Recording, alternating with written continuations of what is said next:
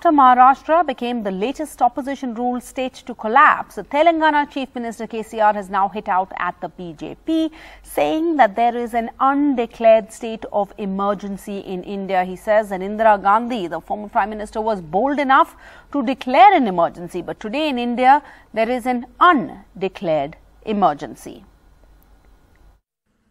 ये लोकतंत्र है या षड्यंत्र है? क्या चला रहा है देश में? नरेंद्र मोदी जी का सरकार लोकशाही को नहीं मानता, तानाशाही को मानता है। लोकतंत्र को नहीं मानते, षड्यंत्र को मानते हैं। तो Indira Gandhi, she was bold enough to declare emergency. It was a direct emergency, declared emergency. But today in India, there is an undeclared emergency.